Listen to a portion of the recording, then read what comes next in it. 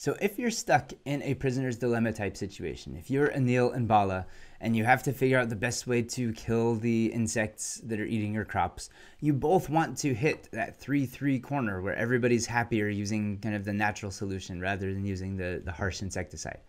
But without any avenue for cooperation and guaranteeing that one person's going to make the magic bug choice, you're naturally going to devolve into doing a worse choice. And so guaranteeing cooperation in a land of prisoners' dilemmas, this PD here, is tricky. The only way you can really do it is to repeat interactions. This is what you did in the different simulations that you did in the readings for today, where you have different strategies of a whole bunch of simulated actors in this fake simulation. As you keep repeating interactions, then you learn what the other person's going to do. And so if you decide to cooperate once and then the other person cooperates, then that's a signal that, oh, this person's actually going to keep using their magic bugs or keep doing kind of the good socially optimal thing. And so as you keep repeating that, you can build a relationship with the other person. Even if you can't coordinate with them and talk to them and communicate, you still learn from each other. And so if you can repeat and kind of iterate and then keep figuring out, like if you go week by week with Anil and Bala, eventually they'll settle onto some outcome, but they'll watch what the other person is doing. And if they see that they're always going to keep using the poison, then you're going to keep using the poison. But if you see that they might start experimenting with the bugs, then you can. And if they decide to stop, then you'll stop. And so you have different kind of reactions to their choices. And so if you just have a one-shot game, which means you just meet each other once, you can't talk with each other, then you're probably going to end up in a non-cooperative situation where you're both going to defect and it's going to be bad.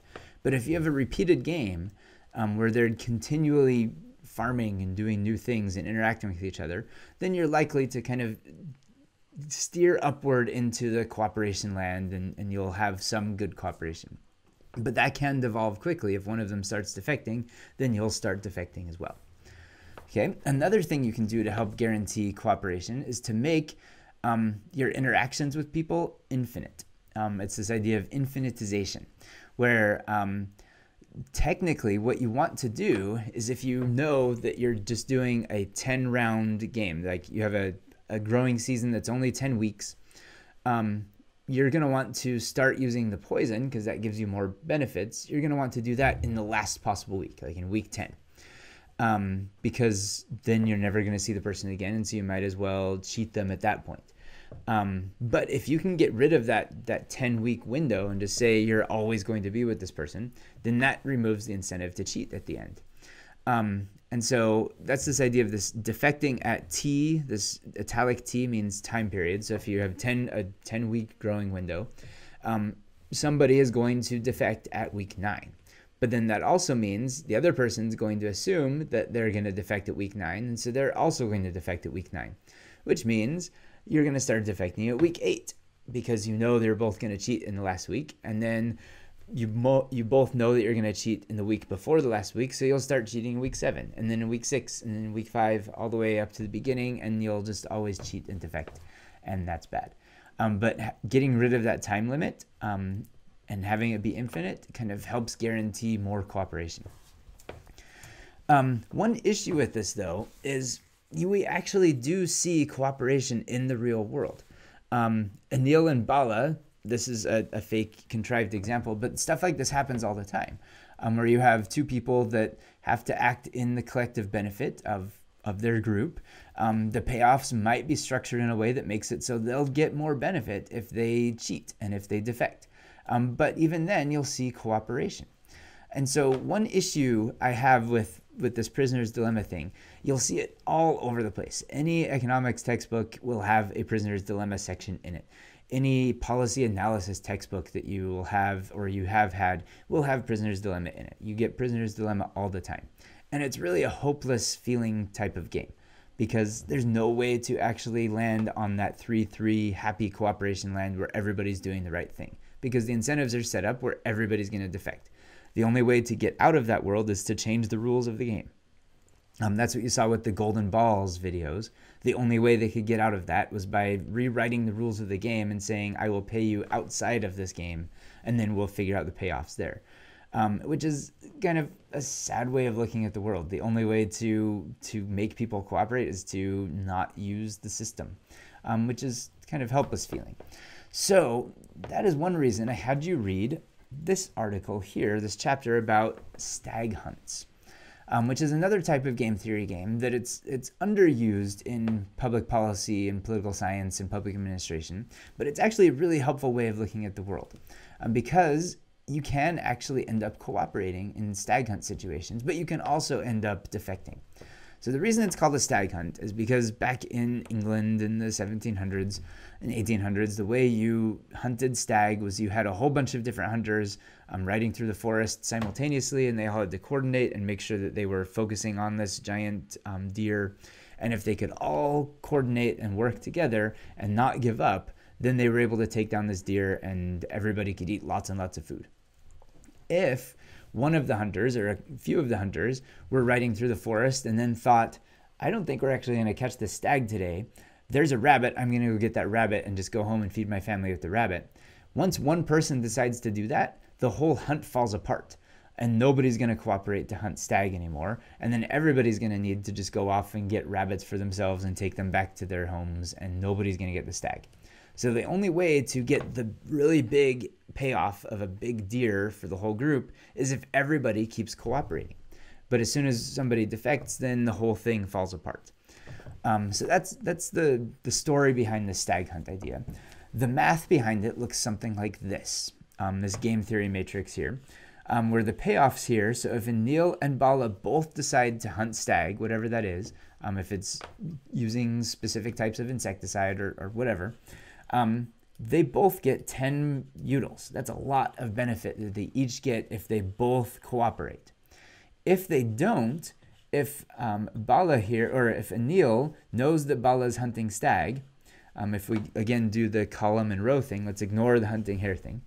So Anil knows that Bala is going to hunt stag. He could either get 10 utils if he keeps hunting stag, or if he defects and decides to hunt hare, he'll get 2 utils.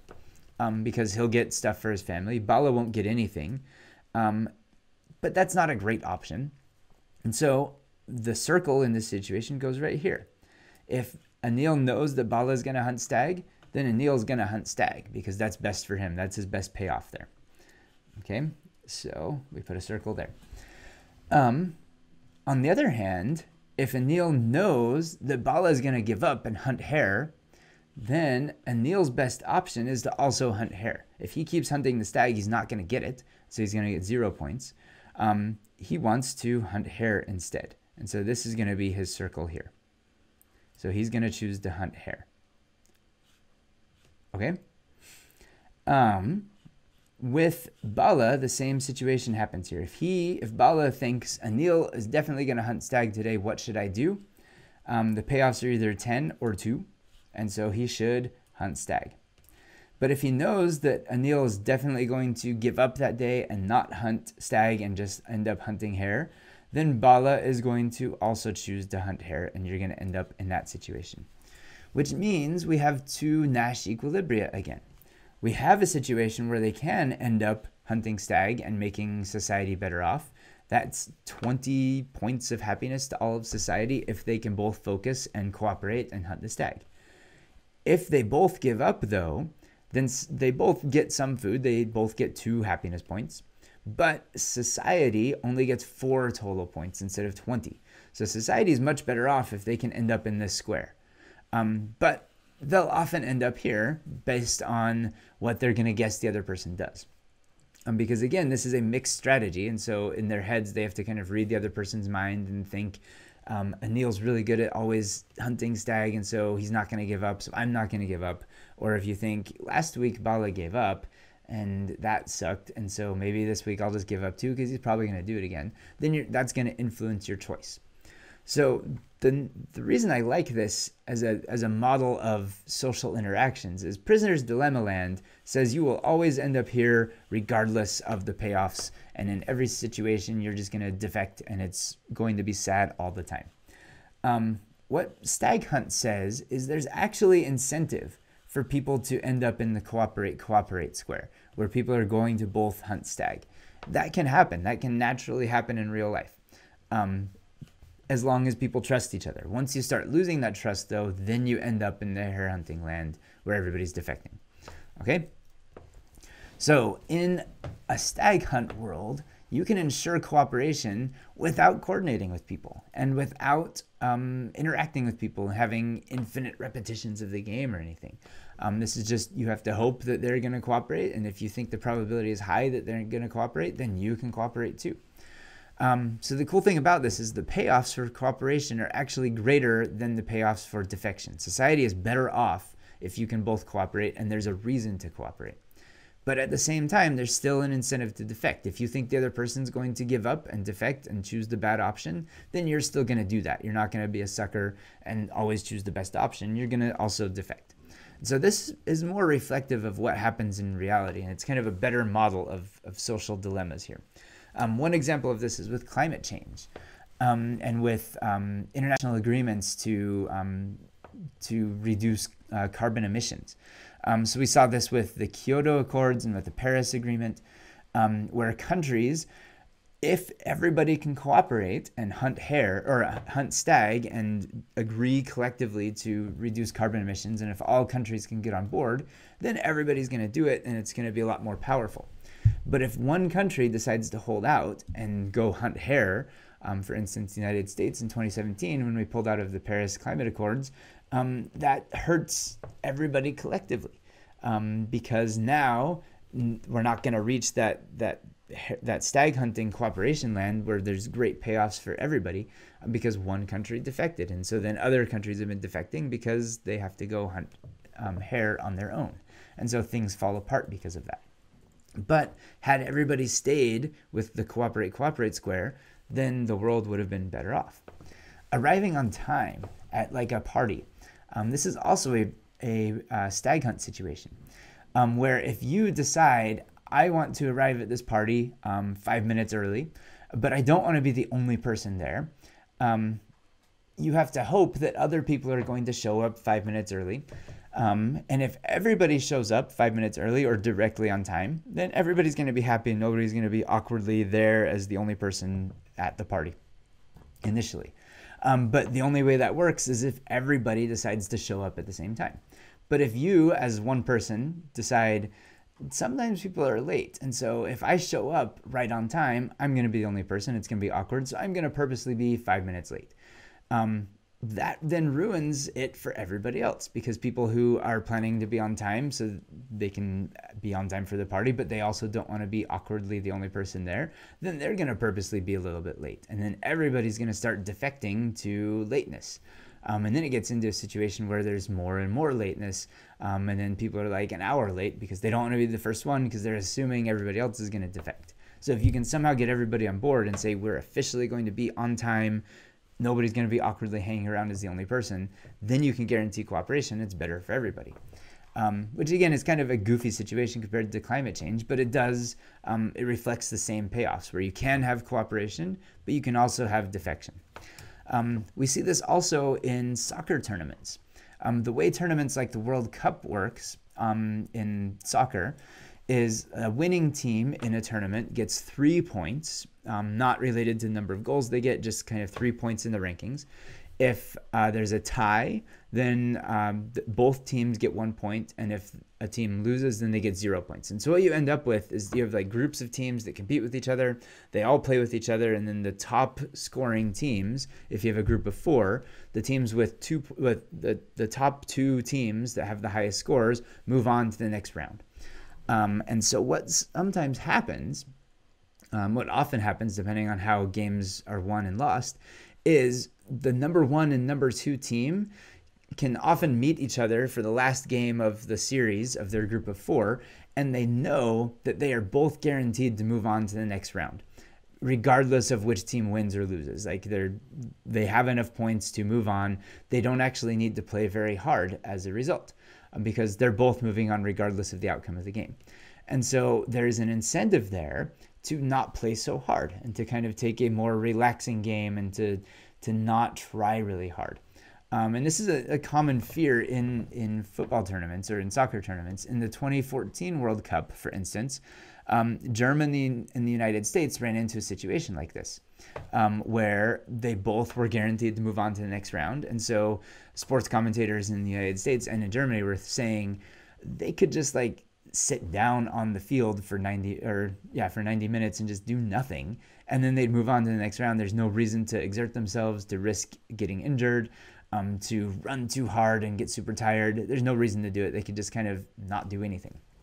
And at the beginning of the game, in real life, that actually did kind of happen. They weren't playing super hard. They were just kind of kicking the ball around. And so they were in the cooperate land, because there was no, like, the incentives there are, let's all cooperate and not try too hard and just kind of get through this so we can move on to the rest of the tournament. But then Germany started playing harder and they scored, and then the US had to start playing again. And so that's kind of the hare hunting situation where they both kind of went and they had to play hard and risk injury, and it turned into a real game, which is more exciting for fans. You don't want to watch people just run around for 90 minutes doing nothing. And so that was kind of a good example of a stag hunt situation. Negative political campaigns do the same thing. Voters are often put out by negative campaigns. We don't like seeing negative campaigns. And so if you have two campaigns that both agree to stay positive and to not do awful lying campaign ads or anything like that, then society as a whole is kind of in a better situation. Everybody's cooperating, and so you're in that stag hunting land where both campaigns are sticking to the agreement. But if one of them decides to start hunting hare and going negative, then the other campaign is going to also swing down to negative, and they'll both start defecting. And so in this situation, you have both types of outcomes. It's not a prisoner's dilemma. They're not always going to permanently be negative. There is an incentive to be positive. But that incentive only holds if you can trust that the other person is going to hold up their end of the bargain, or the other campaign is going to hold up their end of the bargain. And if you don't think they're going to do it, then you're going to defect, and then they're going to defect. And so there's a lot more cooperation that is possible and that occurs in real life in these stag hunt situations. And it's a lot less helpless feeling than a prisoner's dilemma, because you can have cooperation. That, like, the incentives can be structured in a way that makes it so you want to cooperate. And so it's not kind of this helpless, sad prisoner's dilemmas world. So stag hunts are cool. You don't often see them in econ classes because people don't think about them. But that's why I had you think about them, because they're a neat way of thinking about the world.